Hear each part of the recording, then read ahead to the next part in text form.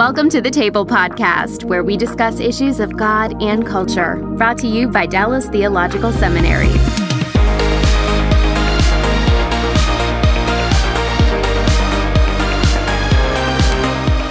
Welcome to the Table. We discuss issues of God and culture. I'm Darrell Bock, Executive Director for Cultural Engagement at the Hendrick Center at Dallas Theological Seminary.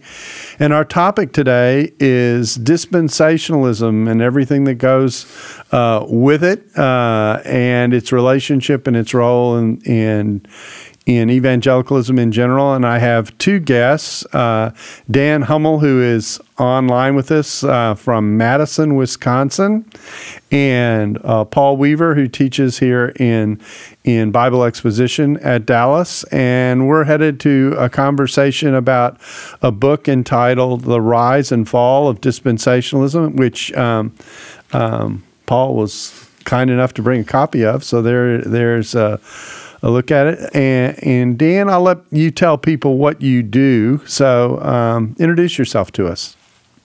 Sure. Happy to be with you. I am here in Madison, Wisconsin. I work at a Christian study center called Upper House here that serves the University of Wisconsin-Madison. I also am starting up a new initiative with the same foundation that funds Upper House called the Lumen Center, which is you can think of it as a sort of emerging Christian scholarship think tank here in Madison.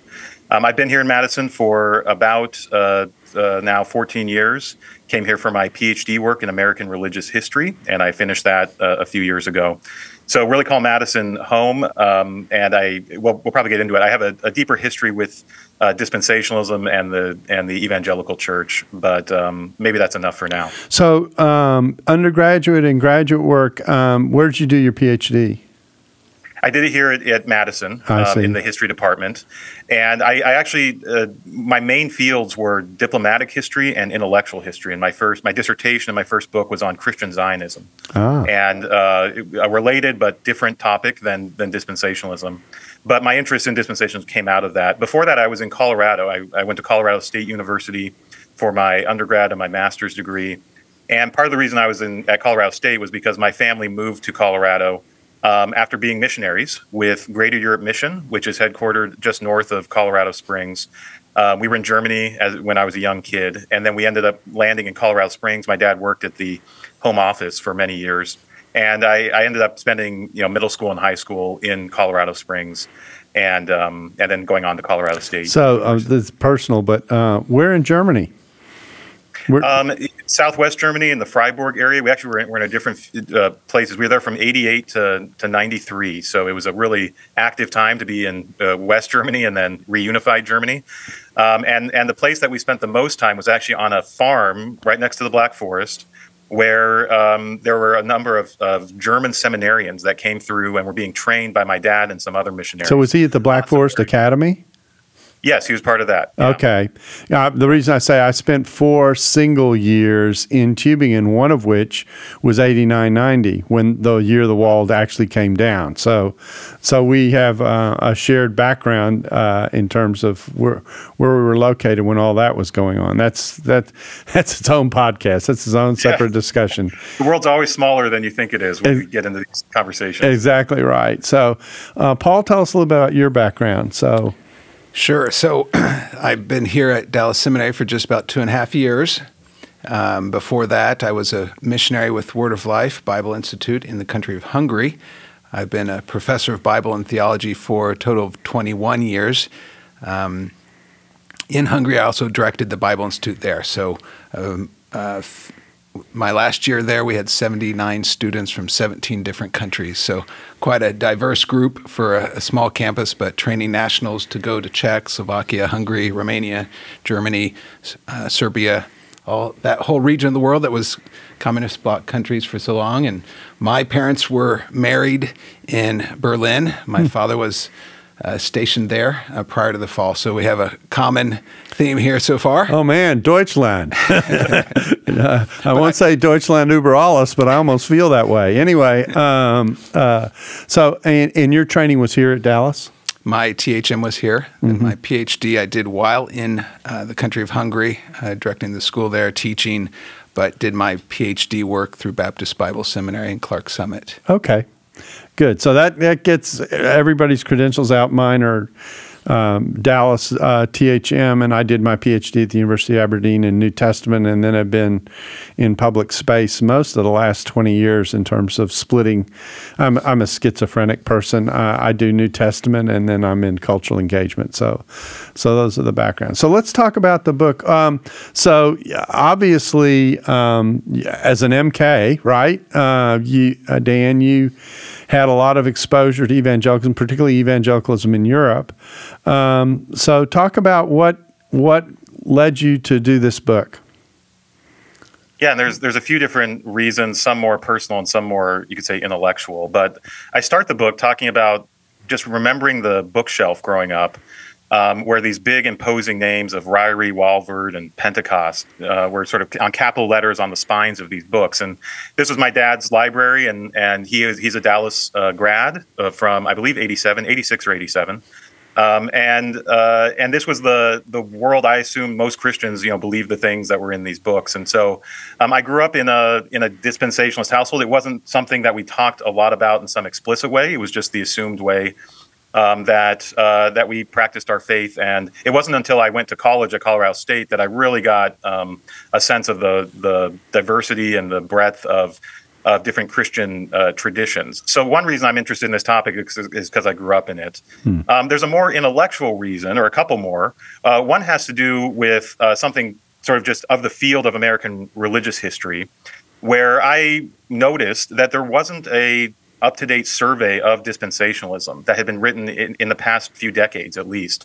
There are a lot of very good books on related topics like evangelicalism and fundamentalism, apocalypticism, and some other related terms that you might be able to, you of course would talk about dispensationalism in those topics, but it wasn't the subject of inquiry. And so that was my pitch to Eerdmans, in part, to publish the book, was that we needed an up-to-date narrative that took things past the 1960s and 70s, which is when most of the surveys finished. So that was one more intellectual reason. One that was a little more personal to me was on my dissertation research. I was in Israel. I spent a year there.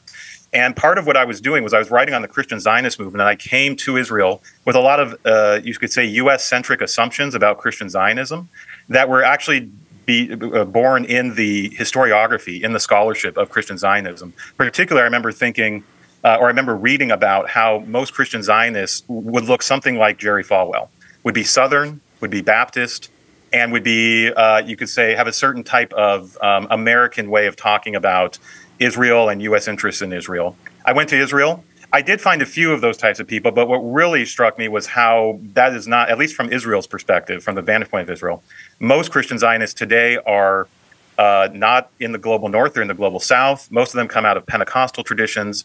And interestingly to me, dispensationalism was not at the core of their thinking about Christian Zionism. There's a lot of different strands of why Christian Zionists support Israel that have to do with the Bible. Dispensationalism is not the most popular one outside of the U.S. context. And so that put me on a path for my first book where I really tried to actually diminish the role of dispensationalism in telling the story of Christian Zionism. Not entirely, you can't not talk about dispensationalism, but particularly to get away from some of the stereotypes that scholars had been writing about Christian Zionism, primarily that it's all about sort of ushering in the end times, or that it's all about trying to secretly convert the Jews or covertly convert the Jews. I thought those had their play, and I wanted to talk about different things. And that set me on a trajectory that after I finished that book, I was still curious about why was I not seeing nearly as much dispensationalism in the broader Christian Zionist world than I had expected. And that took me on a path that sort of opened up a different way of thinking about the dispensationalism relationship to evangelicalism that had the shape of this rise and fall narrative that I titled the book on.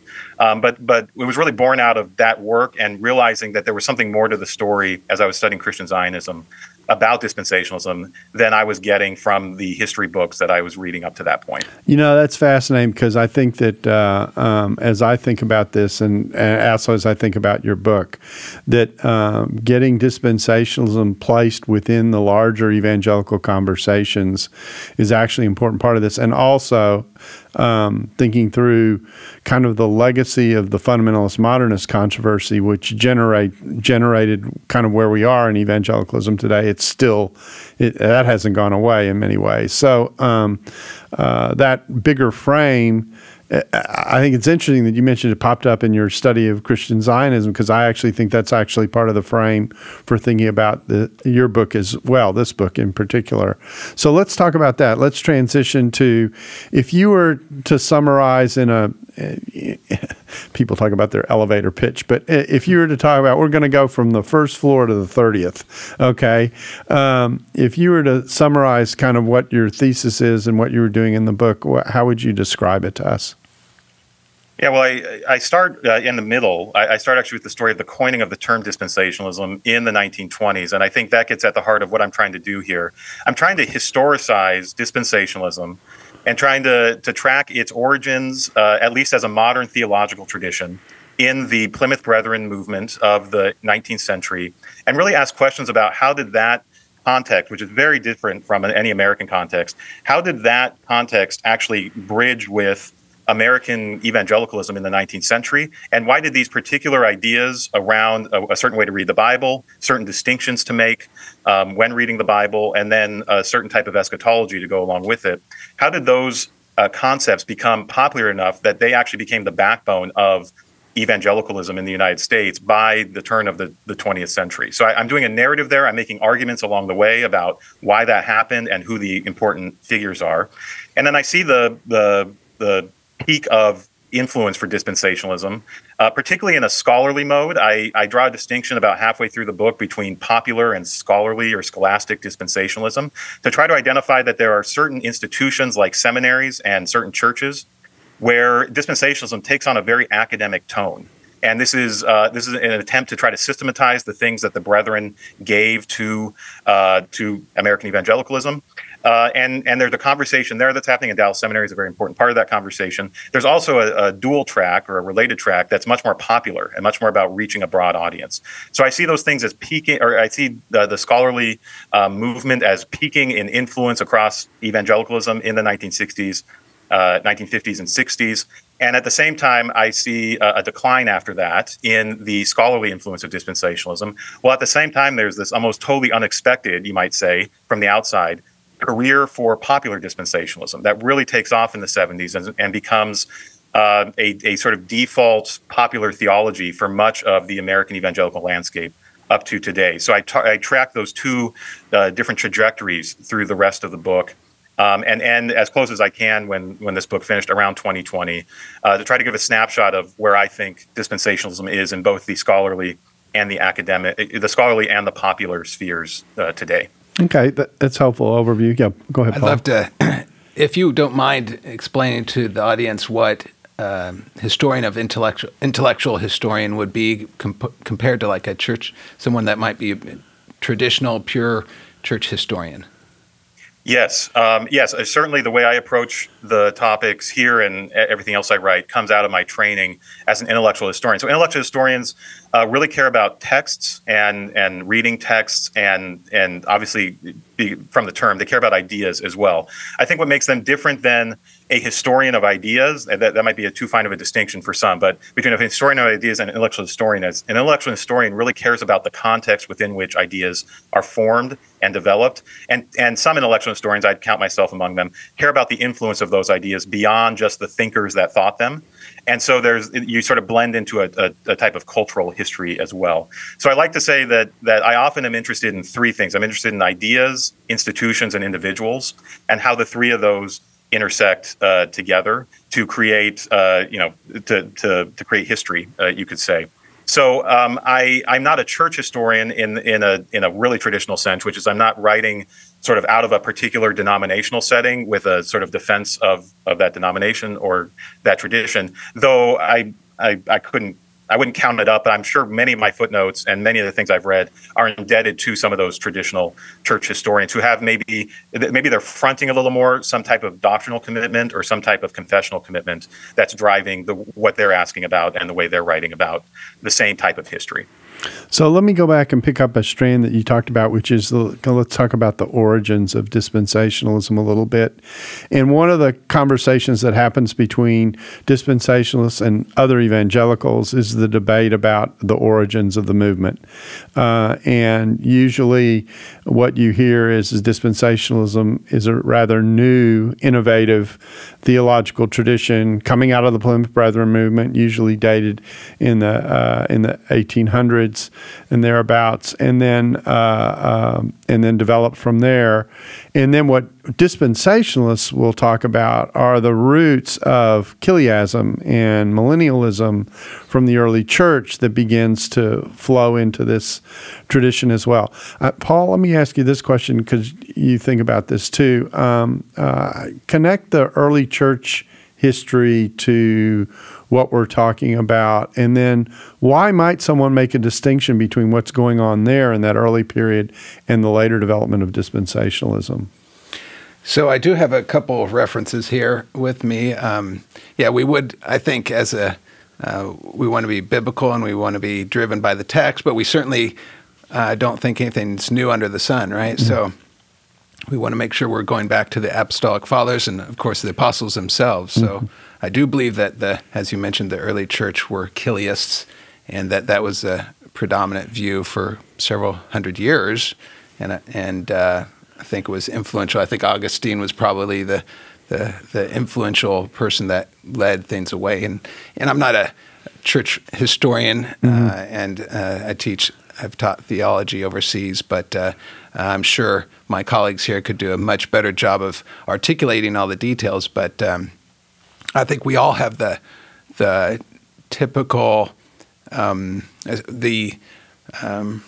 the possibility or inclination to look at things around us and evaluate the Bible in light of the culture we see around us. And I think Augustine probably had some of that as well, as he saw this emperor, right, that's now a Christian, and also the head of the state, and said, well, Christ hasn't returned. Right? Christ hasn't returned. Maybe we misunderstood. We're trying to defend the Christian faith, and now we have this holy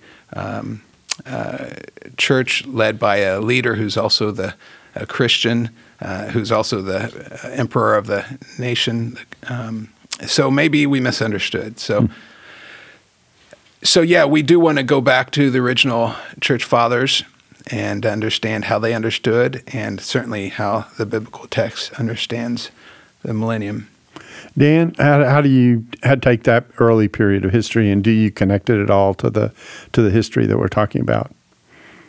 Yeah, I don't. One, I'm not. I'm very limited in my expertise areas. They're basically the 19th and 20th century, 19th and 20th century. Maybe I'll claim the aughts. Maybe I'm an expert on the aughts. I don't think I am yet, but but I do take it that there was a book that just came out right around the same time mine did, called Discovering Dispensationalism. That is a collected volume, and Darrell, you're in that book. So, which makes the case that there you go. There's a copy right there.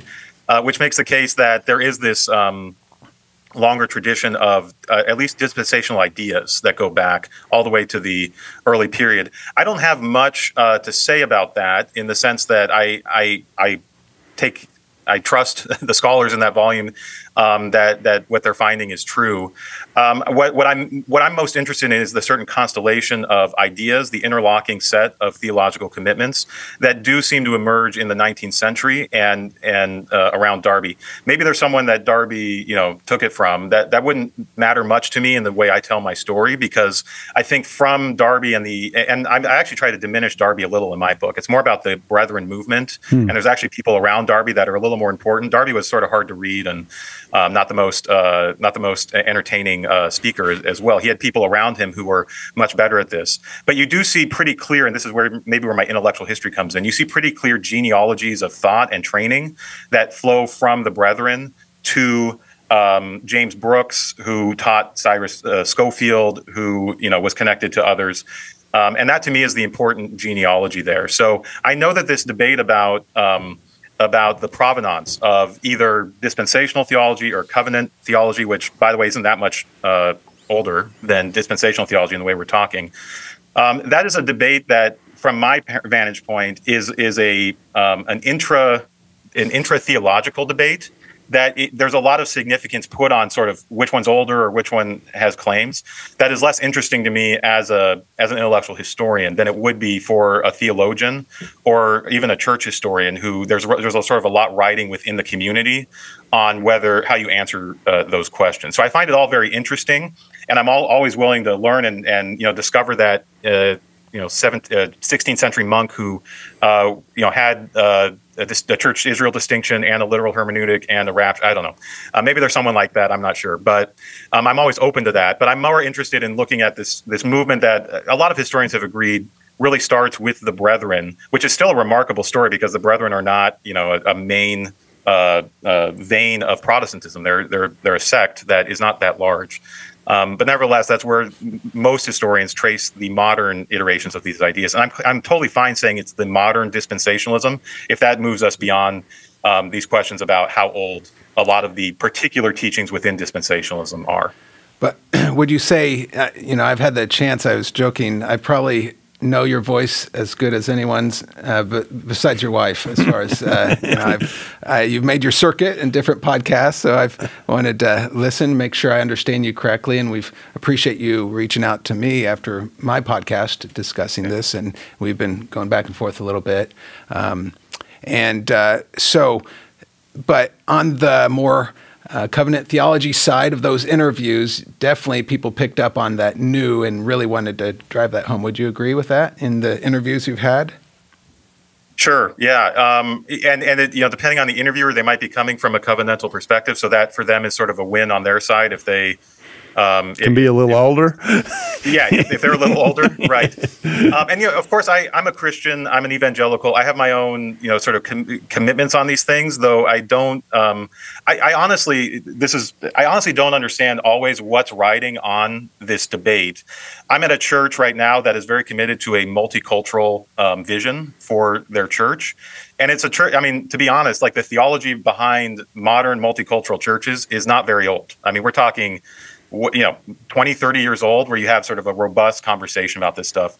Just because it's not hundreds of years old does not really have any bearing to me on that. I think that this is something rooted in the original text and the vision that God has called the church to be.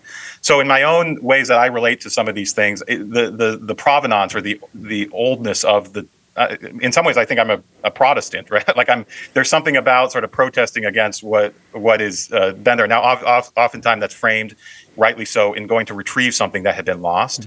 Mm-hmm. But in a lot of these debates, I'm learning more as I do more of this circuit, Paul, as well. But I'm learning more about how these certain things have very strong significances within different communities, partly built up because of the history, the 20th century history of how covenantal and dispensational theology have really seen each other as the primary rivals within the evangelical world. And so these questions about authenticity and closeness to the history of Protestantism and other things take on a lot more value than maybe they would if you're just trying to tell the history without those significances attached to it. I'm really glad you've raised this framing of the conversation that happens between dispensationalism and covenant theology, because I do think that is part of what's going on in the story, and I think that part of the story is what I will call the resurgence of the reform movement within evangelicalism that's taken place probably within the last 30 years or so.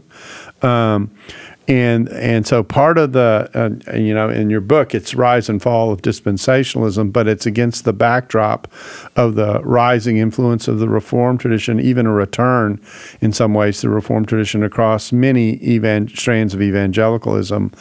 And so you've got this popular Christianity that's out there that is widespread and much talked about and much discussed and much reflected on in the public on the kinds of things that popularizing dispensationalism was doing, alongside this resurgence that's going on within the Reformed tradition, which has been at least a part of what has happened in the scholastic and more intellectual parts of evangelicalism. And so that contrast is actually a vivid one and is part of this conversation. I'd love to hear your comment on that.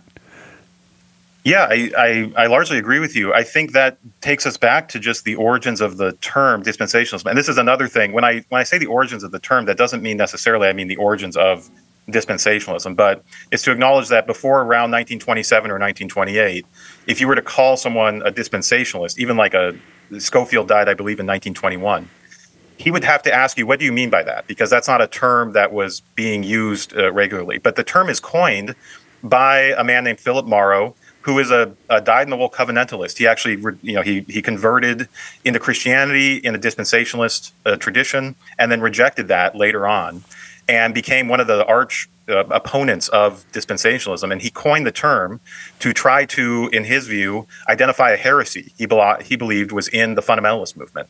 And it was a heresy to him on intellectual grounds or sort of substance grounds, but also to him, it was he was trying to identify those fundamentalists who weren't as committed to the civic activism that he was, particularly around anti-evolution and some other social issues. And he called them dispensationalists because they were otherworldly. They were just waiting for the rapture. All those tropes that seem just so tired today, those come out of the very coining of the term. And so I think that the way that covenantalists and dispensationalists have sort of contrasted with each other since that time is just it's so core to how we need to understand evangelical history, at least the theological side of evangelical history since then. As I argue, institutions are built based around these contrasts. That's why you get certain seminaries that demand dispensationalist views and certain that demand covenantalist. You get mission agencies, you get churches and denominations who adopt these different theological systems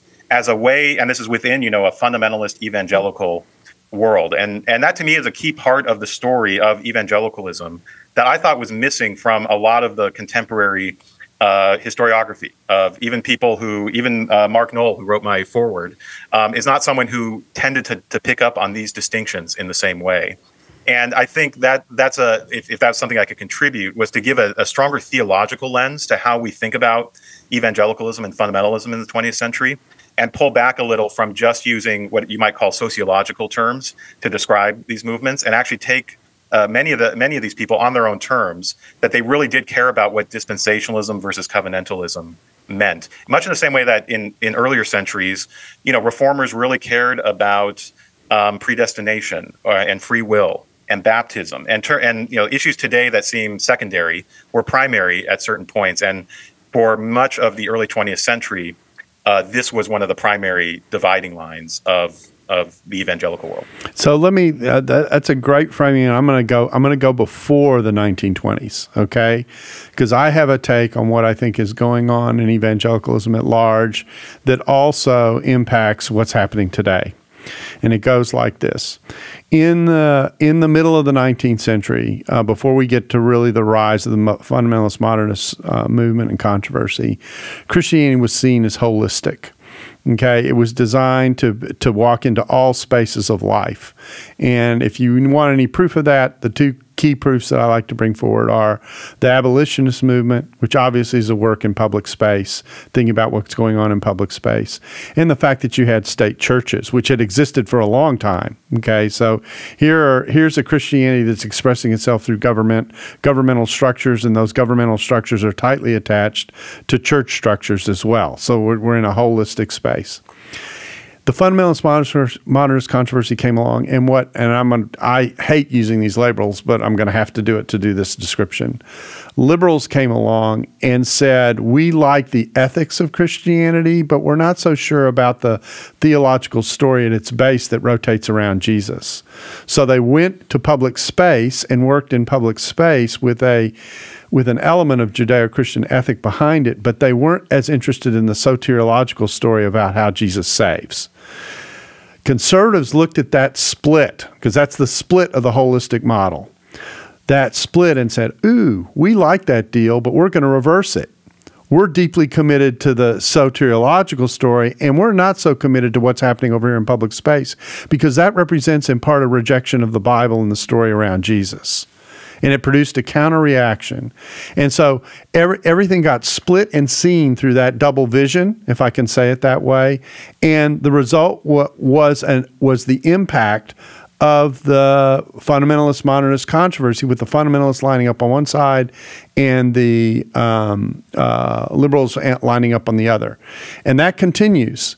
That continues till the 1940s when what was called the neo-evangelical movement. The evangelical movement emerged as evangelicals tried to distinguish themselves from fundamentalists and saying, no, this is Carl Henry saying, no, the public space does matter. The public space is a part of the Christian. But it had to get over the hurdle now of the divide that had been created in seeing those two spheres previously, of which the reaction that you're talking about in the 1920s, where you have some covenant theologians who still say, because they're fundamentally denominationalists, still say the public space matters, okay, while the dispensationalists are saying, yeah, but you better not forget the story about Jesus. That's kind of important to the Bible too.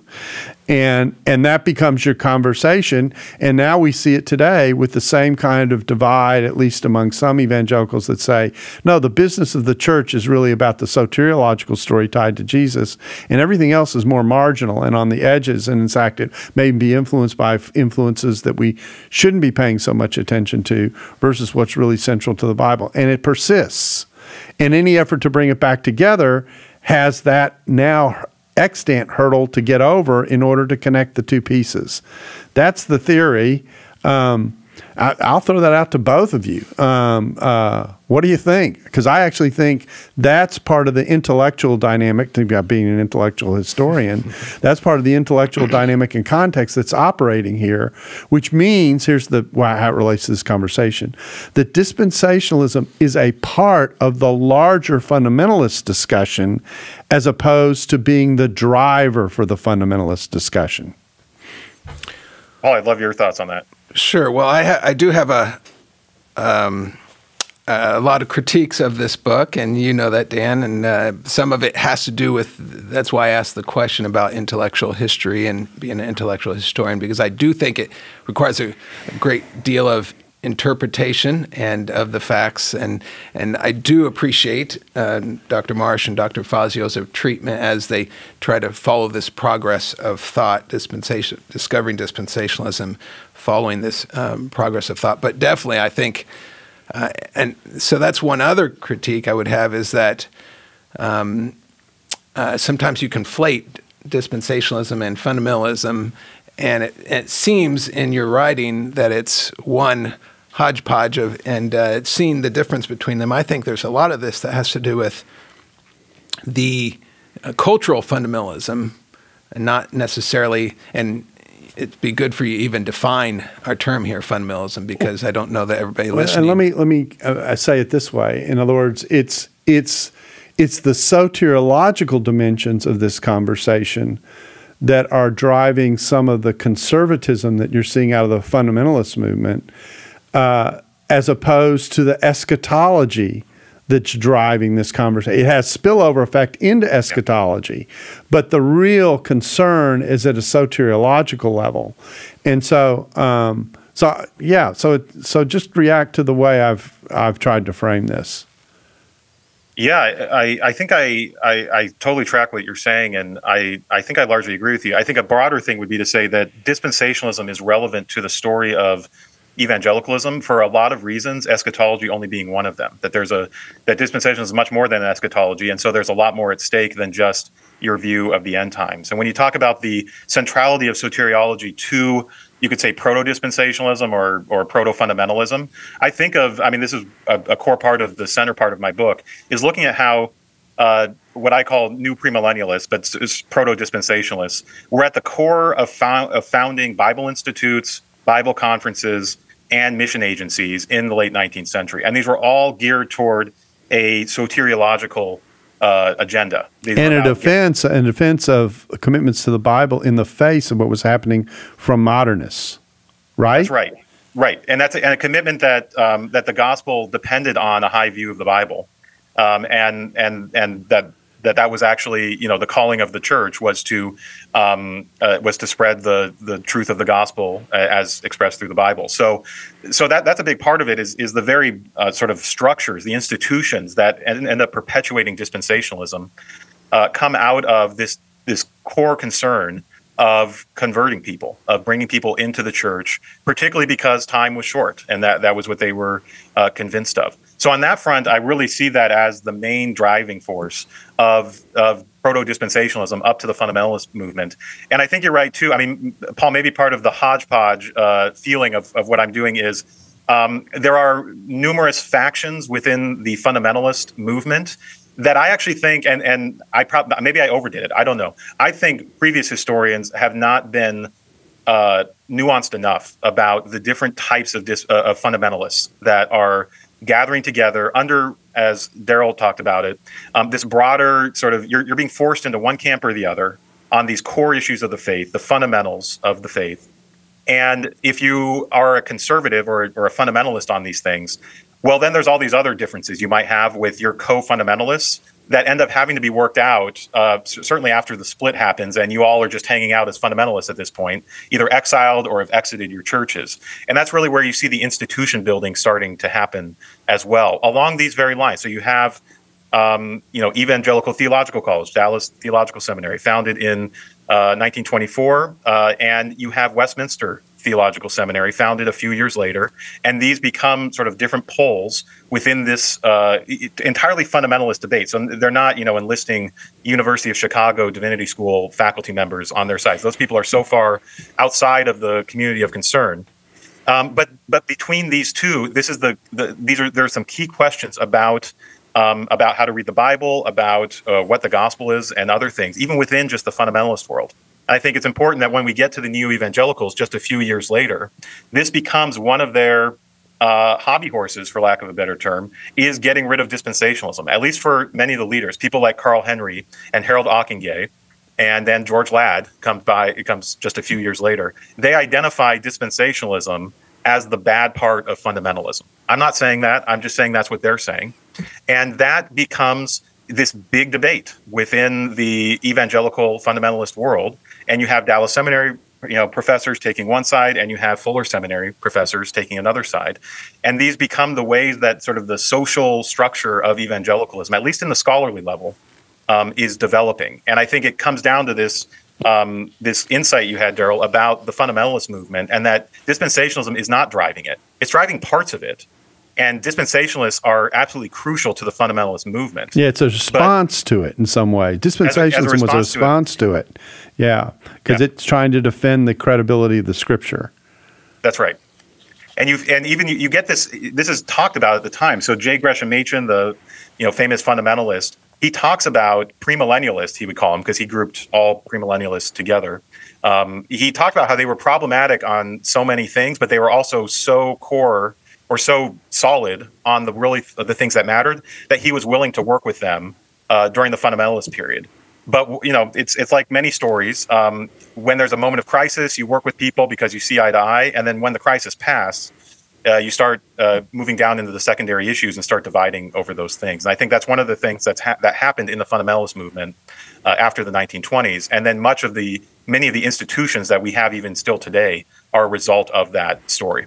And then, of course, when evangelicalism came along and tried to make at least some level of reconnection between things that had been separated,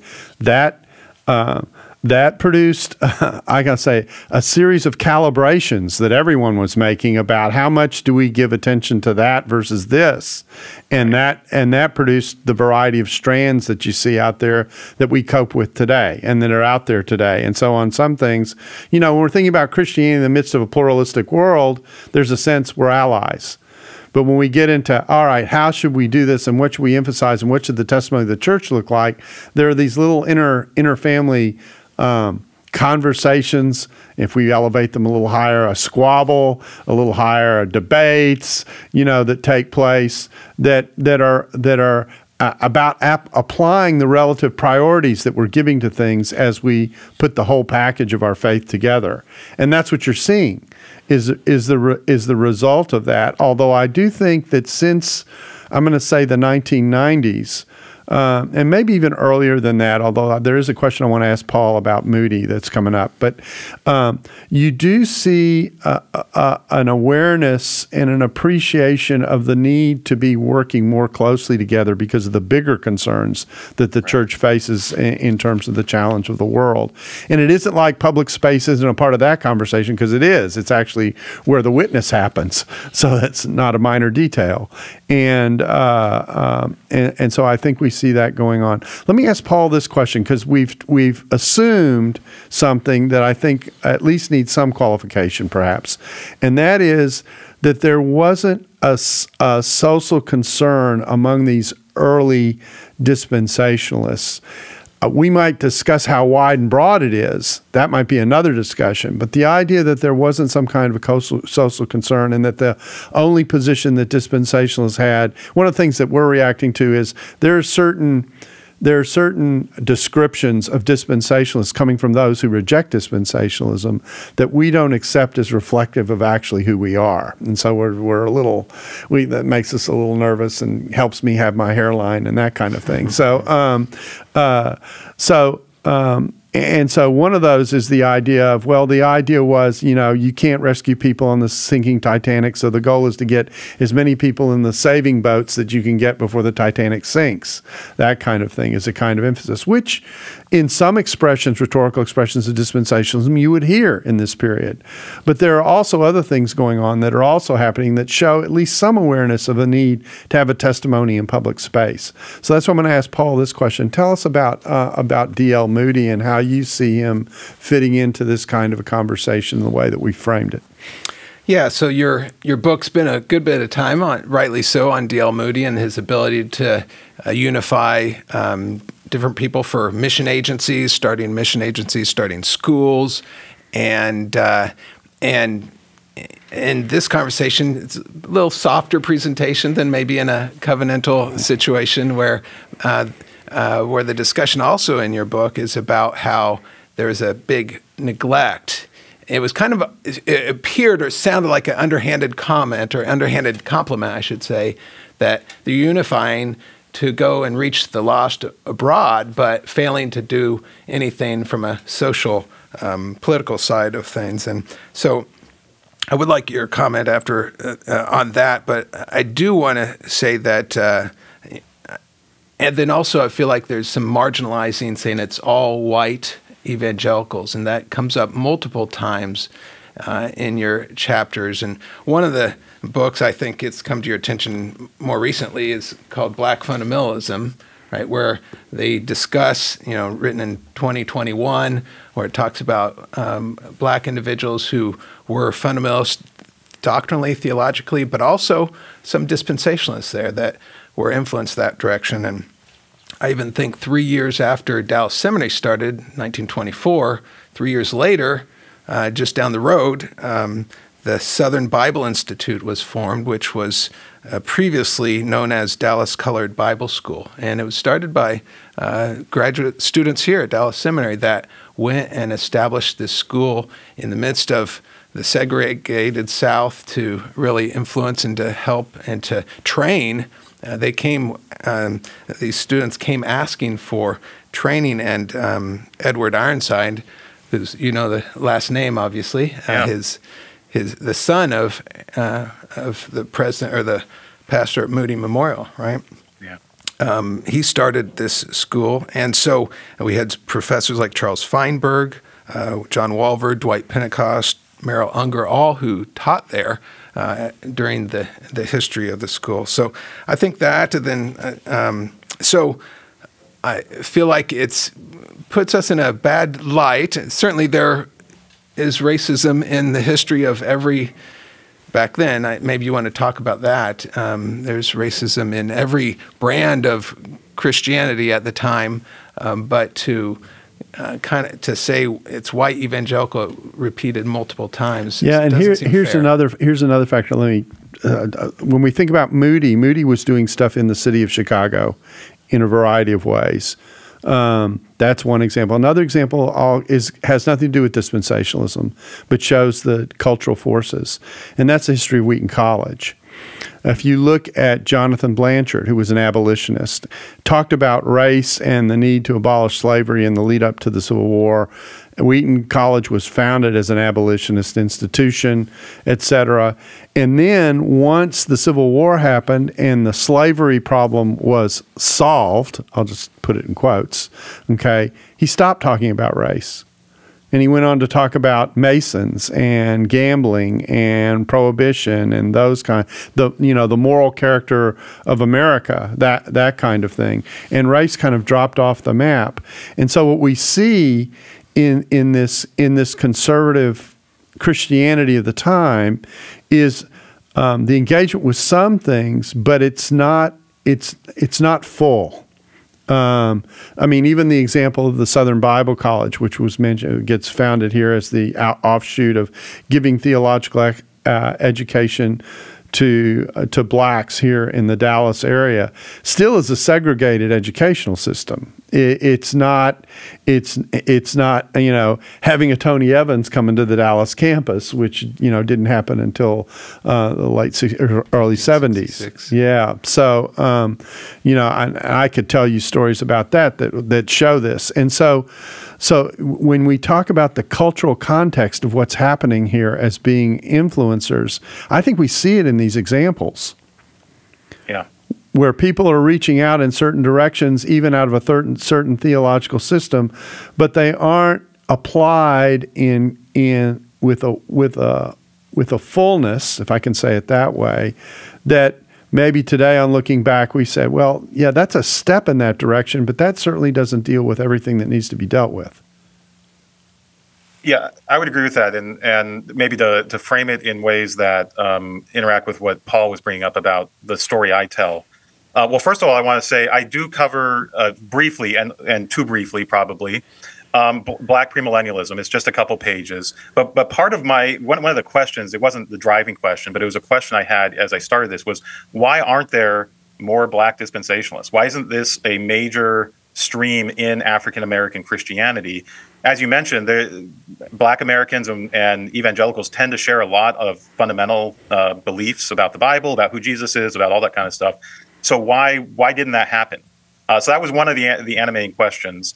And Moody, I'll get to Moody in a minute, but Moody's a big part of that for me. I do want to just say there are other people that are important mentioning that on an individual level, either personally or publicly, were you could say ahead of their times or just better on race than others. I think of A.T. Pierson, who's an important turn of the century dispensationalist, totally tied into the networks that everyone else we're talking about was into. And, he published a number of African-American authors in the late 19th, early 20th century, including W.B. Du Bois in his journals. And that he didn't have to do that. That was actually something he was convicted based on his passion for missions, that it would be almost impossible to convert Africans when they looked at American society and saw rampant segregation. So that was a vision out there. However, I think the broader thrust of what happened in the dispensationalist reception coming from the Brethren and then moving into the late 19th century was an appeal to missions. And it's very contextual. So it's happening in the Reconstruction era. This is when Moody is very prominent. In the 1870s is when he really takes off. And Moody is having to make over and over again an overture to Christians who were either in the North or in the South, and who were entirely still divided by the animus around the Civil War. And his appeal was, let's get past that. Let's move into the global missions movement as the way to live out our faith. And part of that was driven by his dispensationalist convictions about the importance of missions and about the spirituality of the church. And in practice, what that meant was, particularly for Southern evangelicals, this was the tacit agreement, was we will put up with Jim Crow segregation, and we will put up with the peculiar Southern ways of dealing with race if you commit to the global missions movement. And you can maybe argue with me that I didn't show that enough, or there's another side to that story. But I think it's pretty clear that Moody made that overture over and over again. And I don't mean it as a backhanded compliment. Like, I think it's a very fraught question. If you are deeply committed to missions, and yet there are these local, national barriers to getting people on board to missions. What do you prioritize? Do you, in an alternate reality, does Moody become a social justice warrior on race and basically become an entirely polarizing figure, and he can't get nearly as much missions work as he wants done?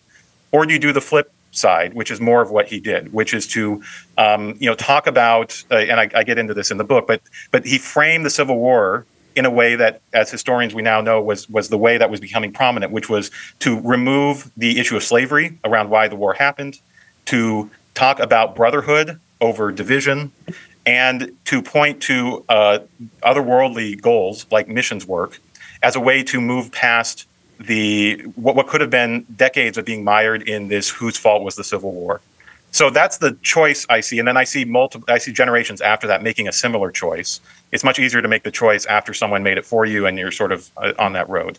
But that would be the terms I'd want to talk about race. I'm really happy you brought up, Paul, the Dallas Colored Bible School. I knew nothing about that. So that's something I want to read more about. And that seems to me like something maybe that is worth adding into another narrative of this. But I still think on the big scope, to get back to what was said before, that there's a lack of fullness here. And even if on an individual level, on a personal level, I don't think I ever call anyone a racist or something on an individual level. I didn't detect much of that.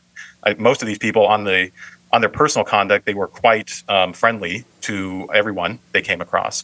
But on a structural level or on a sort of missional level, they made decisions or they prioritized things that I think had a certain trajectory and consequences for the later story of dispensationalism. And the point that I'm making through the Blanchard example is to say this wasn't something unique to dispensationalism. This was culturally at large across conservative theology.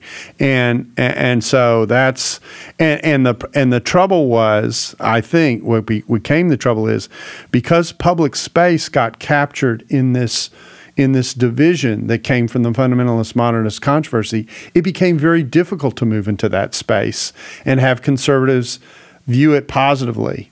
Okay, it was always viewed with the suspicion of that's something liberals do.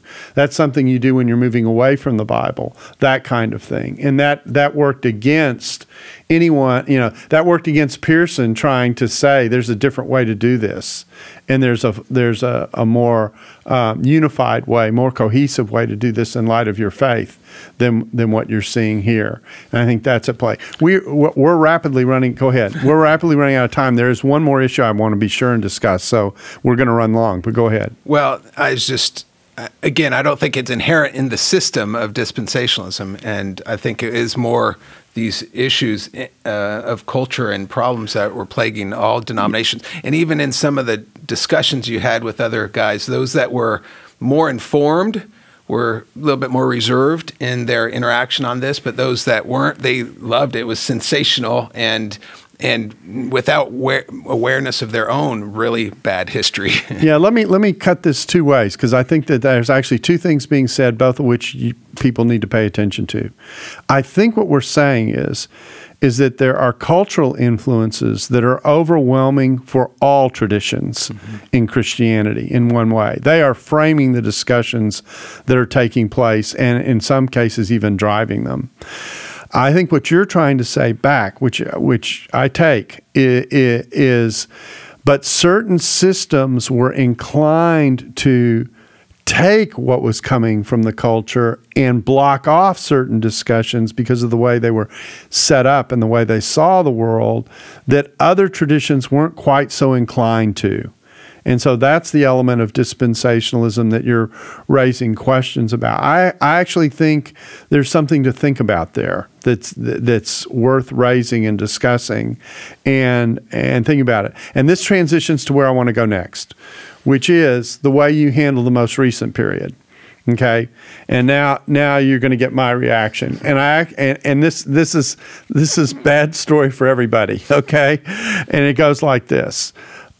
You took the progressive dispensationalism discussion and almost set it off to the side. Now, you did that for two important reasons. One, progressive dispensationalism hasn't penetrated the popular culture in the way that the popular dispensationalism has. Check. You also did it because traditional dispensationalists themselves raised questions about who we were as progressive dispensationalists. Check. Okay? But then my next observation is, I don't have the job I have at Dallas Theological Seminary doing the things that I do if much of what you said is true of dispensationalism is true. So that's a non-check. And so the reason why the interdispensational dialogue is important is for the same very reason you are saying the conversation of dispensationalism with evangelicalism is important, if I can say it that way. Yeah. So I'm just gonna throw that out there and see what you think. That's interesting. You're right. I do. Well, I don't know if I set it aside. I definitely treat progressive dispensationalism as part of the decline of a continuity in dispensationalist scholarly activity.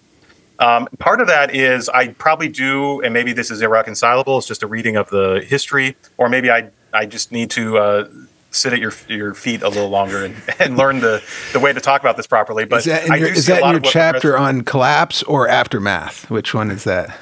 Collapse would be the one. That's right. That's right. In collapse is, in collapse, I'm trying to track a few different ways that what I see is the pinnacle of scholastic dispensationalism, which is the Walvoord, Ryrie, Pentecost, 60s, 70s. What's happening in the 80s that's really starting to chip away at their authority? And there's a number of things. There's Reconstructionism that is, picking away.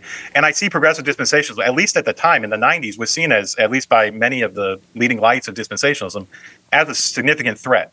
And they were reading it in this coded way that you would read it if you were within a covenant dispensationalist frame, which is that anything that deviates from the categories that dispensationalists have established must be a slide toward liberalism or toward mainstream evangelicalism, and that's the whole point. Or even Reformed theology. It doesn't have to be that bad. It can be, it could just be towards Reformed theology. Go ahead. Right, and so that fit in with this sense that there's a declining scholarly authority writ large. Now, I think I'd have to think about it more. Like what would the story look like differently if I just treated progressive dispensationalism as another era or another iteration, much like I treat the transition from Brethren to American, from American proto-dispensationalism to dispensationalism, and what if progressive dispensationalism was sort of the next? I guess there's too many traditional dispensationalists around for me to see that as a narrative that wouldn't be really complicated to write as well. But I think you're right. I mean, I've been reflecting on this. The one critique you could have of my book that I think I would agree with is that I have a narrow definition of dispensationalism. That's where I was going next, so that's good. Go ahead. That's largely, calcified in mid-century, 20th century. And I've gotten critiques from others. I don't talk about mid-Acts dispensationalism at all. I think there's like one paragraph on it. And I've gotten critiques from that side too, that if you're going to talk about dispensationalism in the title, you better include the sub-strands as well. That's something I can think about. Maybe I'm like 50% there, but I'm not 100% there that what we see in progressive dispensationalism isn't actually what the traditional dispensationalists said it was, which is an adoption of categories that moved everyone closer to a center that was actually more on covenantalist terms, neo-evangelical terms, than anything else. Okay, let me tell you why I think that's a poor framing, because I think this is an important conversation. Sure. And that is that what we did was to say there are things coming in critique of dispensationalism from the Reformed tradition that need to be taken biblically seriously. Okay? There are also things that dispensationalism has always been arguing for that don't need to be abandoned. And so, and when it comes to the livelihood of the prophetic word, that God keeps his commitments, that he keeps his commitments to Israel to whom he made them, that Israel has a future in the plan of God, which are all dispensational points in one way or another, that those things make what we do very, very dispensational. I need to say one thing about the term progressive because of a context we're in now, and that is the term progressive had nothing to do with politics or the outside world. It had everything to do with how the dispensations progressively reveal the program of God within the Scripture. It's an totally internal term. That's important because some people have misread it. But the point that I'm making here is it is a mix. But our question is not to say which side we're on. Okay, our question is to ask, what's the best biblical combination of factors when you have certain factors that are emphasizing continuity and other biblical factors that are emphasizing discontinuity?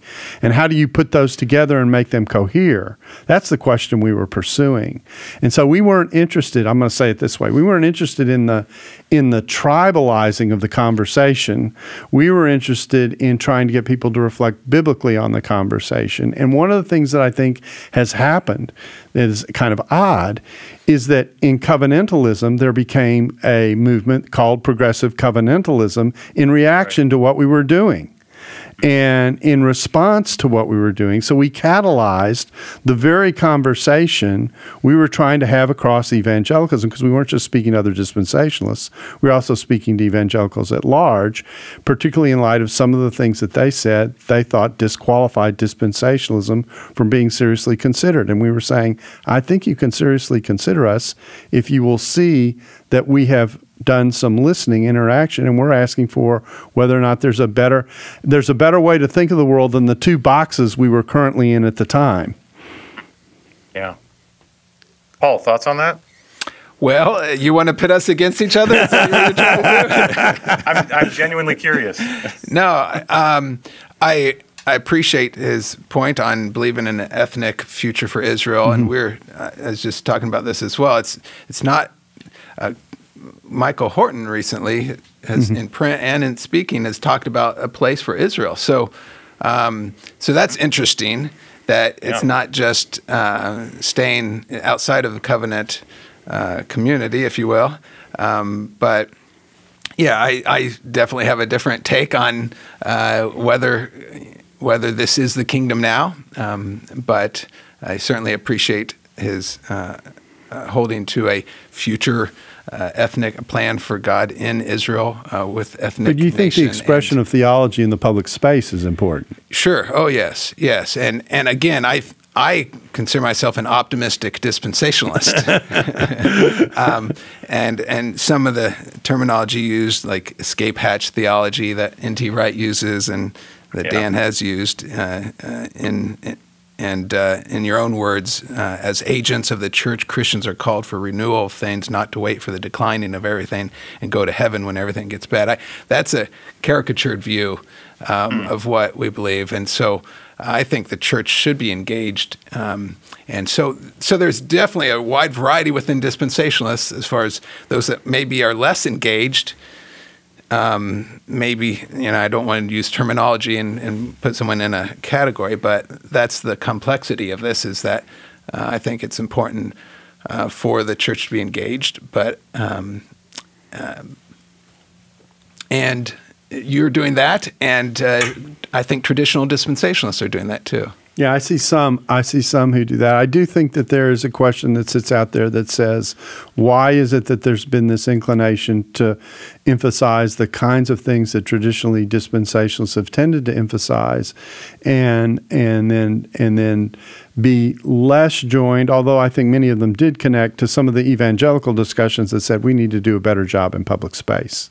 And to see that not in this liberal conservative conversation, which tends to happen culturally, but to see that as actually this is a way of undergirding the witness that we have that says God cares about people and God cares about how we interact with people both inside the faith and outside the faith, as a way of drawing people to the fact that Christians are called to love their neighbor and to love their enemies, and as part of the Great Commandment, that this is a natural extension of the mission that we have, as well as being a natural extension of the idea that when you look at the body of Christ itself and what it contains people from many tribes and many nations, and it actually is the business of God taking people who are estranged from one another. We know that Jews and Gentiles were very estranged from one another in the first century, and saying, I'm going to make you family. And that happens through Christ. But to show that there's an inclination to go in that direction and reach out in that direction depends, at least to some degree, on how we engage in public, in our public ministry, outside the church as well as inside the church, and that's all valuable. And I think those are all very legitimate questions that can be raised about the way all of us do our theology, whether we're covenantalists or dispensationalists or Methodists or, who knows. That's Imago Dei. That's the nature of our nature as being created in the image of God, not dispensationalism or covenant theology. Yeah, I actually think it's an expression of thinking through the cultural mandate and what the gospel does to address the cultural mandate and recover what the cultural mandate was asking for. So I'm agreeing with you. And yet somehow we've managed in the church to truncate those kinds of questions in ways that actually, if you talk to people who are evangelicals in other parts of the world, don't get.